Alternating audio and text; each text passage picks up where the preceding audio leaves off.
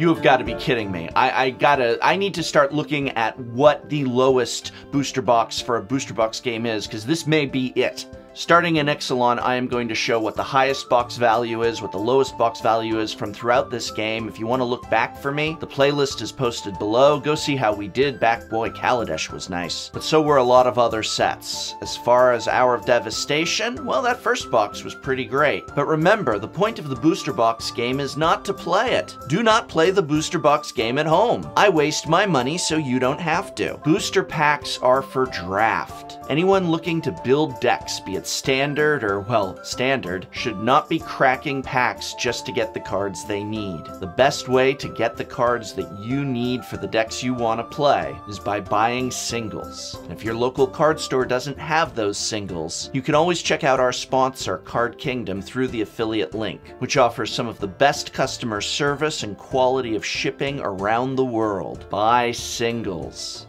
And remember to click the link in the description for your chance to win our contest. And this program was made possible thanks to a sponsorship from Card Kingdom, as well as the Patreon support of viewers such as you. So thank you.